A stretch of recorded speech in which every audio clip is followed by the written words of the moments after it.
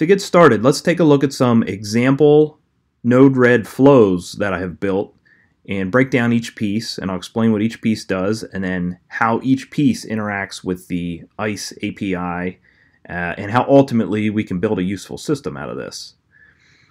First of all, I want to make you aware on Cisco's website there are API documents.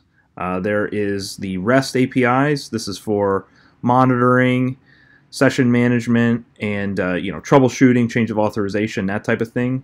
There's also the Cisco external RESTful services API, which is where you would go to make configuration changes or push policy changes, that type of thing. So to get started, we're going to take a look at the monitoring side of things to just gather some useful information from the system. This is the 2.0 release of the document. You do want to take a look at there's multiple versions. There's some versions of the documents that have certain things that aren't in other documents. So just be aware of that. That tripped me up initially, but yeah. Anyway, I'll make the document links available in the comments section below. Let's jump back to Node-RED. What I have here are a couple standard flows. As you can see, the flows are on the left-hand side of the screen. You actually drag and drop them into the work area. I'm going to remove that one just to show you how that works. So you click and drag the lines between them. This is the flow of the program. I have 3 flows built here, and I'm going to talk about each of them in sequence. But let's first take a look at the first one. It's called timestamp by default. Let's open it up. The payload. There's 2 key pieces of information that's passed the whole way through. One is the payload, and this is typically going to be your key variable, your data that you're passing through. We'll see that a little bit later. There's also the topic, and the topic is typically a metadata type of either descriptor or something of that nature.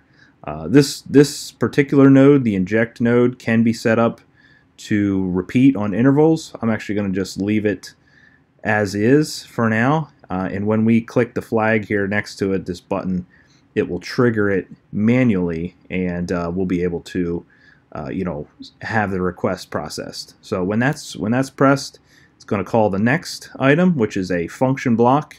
You can find this down in the function section. This is more of your decision-making type of functionality. If I open it up, we're going to just see some information in here. Basically, all I'm doing is JavaScript assigning variables. The message is that key.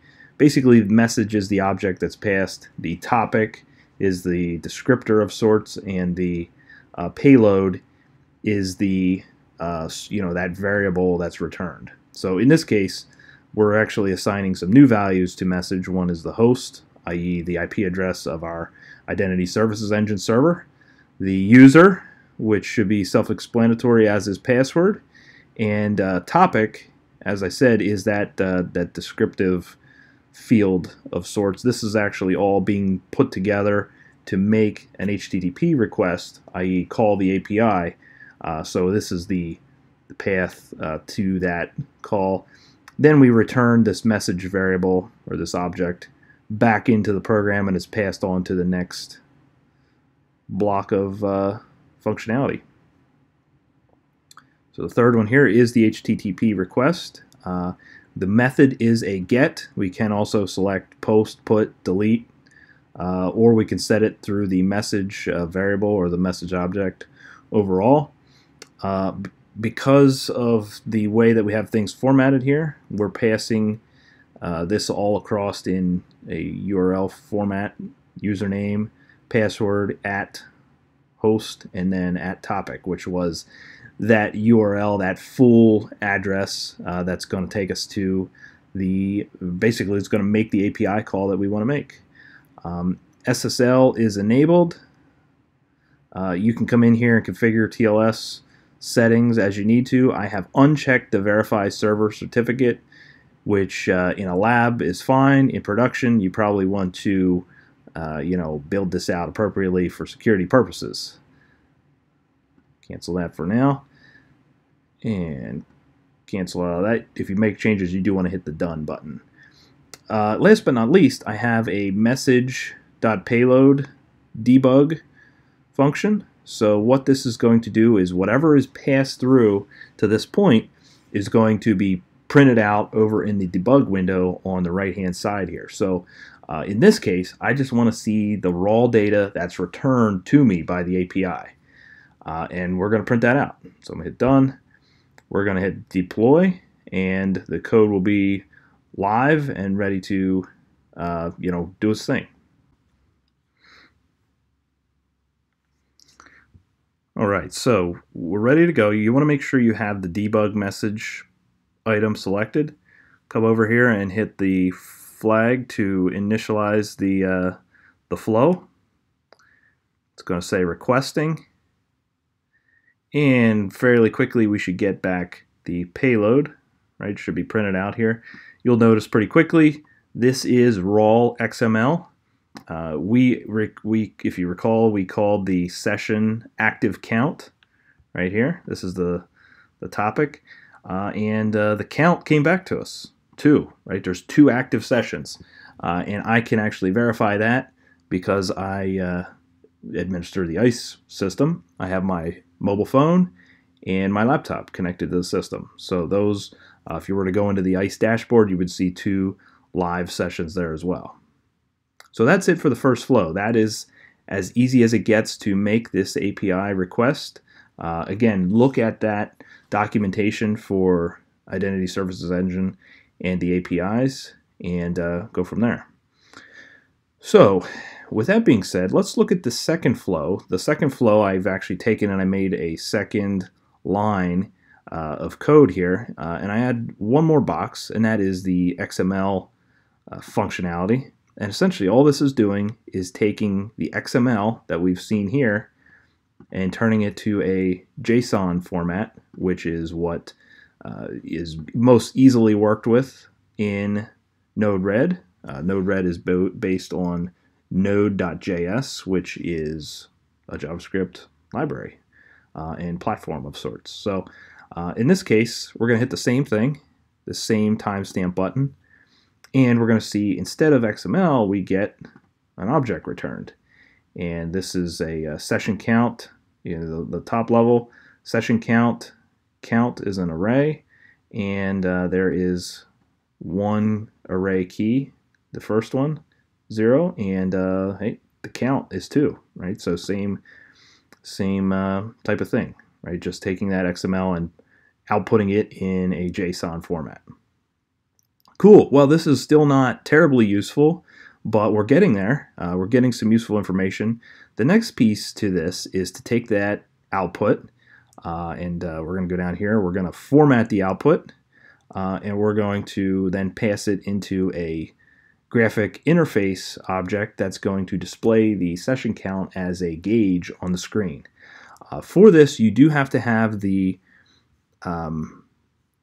down here at the bottom, the dashboard node installed in Node-RED. This does not come by default. I do have another video that shows how to get this installed as part of setting the system up. I'll let you check that out independently if you've not already done that. But here, let's take a look at the graphic interface object first. We'll open up this gauge. There's a couple things here. There's the group. So on the interface, the physical graphic user interface, we want to kind of keep this grouped. I have a single group called ICE stats. I can edit it. There's also multiple tabs, and my first tab is called home. That's the default tab. I can edit that and just simply erase this and key in a new one. Call it whatever I want, settings, statistics, whatever. Just cancel out of that for now. So that's a way to group these if you have a lot of different things being output to the screen. Stepping down here, I have a gauge. There's a couple other compass, levels, donut, so forth, different graphic ways of presenting the data. There is a label, so I'm just going to call this active sessions, right? Because we're grabbing that session count from the ICE server. The value is going to be just value, and I'll show you how this is output later. This is actually grabbing from the payload, so we'll see that. And then units, active sessions is the units that we're measuring in. I also established a range, 0 to 10. This is my home lab. If I have more than 10 users, it's a pretty busy day here. So when you're done, hit done. Now, if you recall, that value needs to be the payload of the output. So in this case, I have another function block, and I have message.payload equals message.payload.session_count. If you recall from here, the object is session count, and then count the first array key 0. So we're going to just grab that number 2 and make it the payload, right? Don't worry about anything else because it's just extra overhead.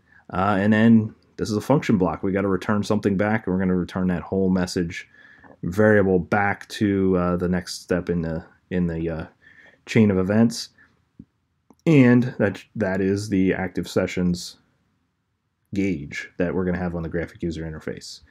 So with that being said, let's clear our debug screen. I do still have the message.payload debug enabled. You can enable or disable that with the button here on the side.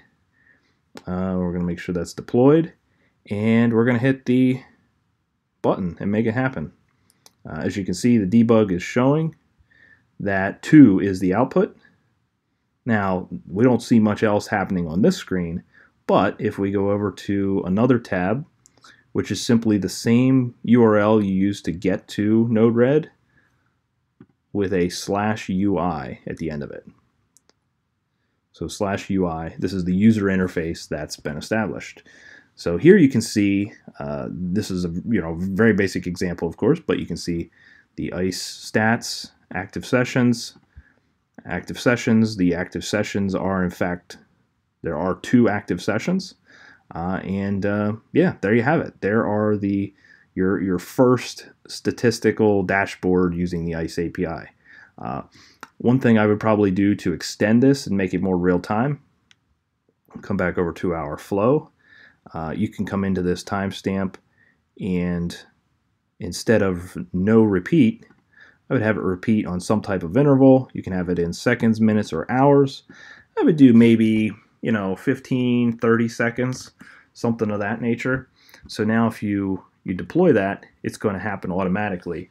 And you'll notice as the debugging goes along, you'll see more records or more debug outputs listed on the right-hand side. And likewise, the screen will be updated, right? If the count changes from 2 to 3 or 2 to 10, it will be reflected on that gauge. If it stays the same, of course, the output will stay the same.